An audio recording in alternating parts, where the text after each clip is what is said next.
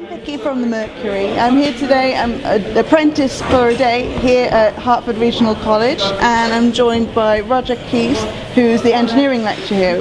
Roger, can you tell us a little bit about what the apprentices are doing today? Well, some of the apprentices that we've got are doing hand skills, filing.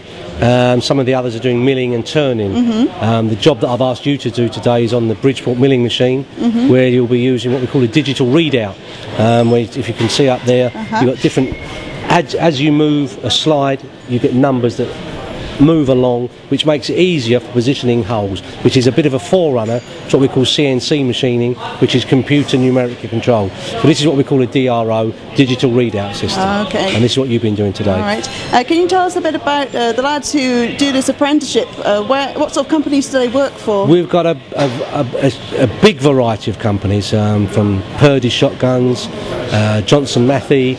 We've got CNC 2010, Nucky, Chemlos. We've got an awful lot of local businesses, and obviously we're always looking for more if anybody else wants to come on board. But it's a very good setup for the lads.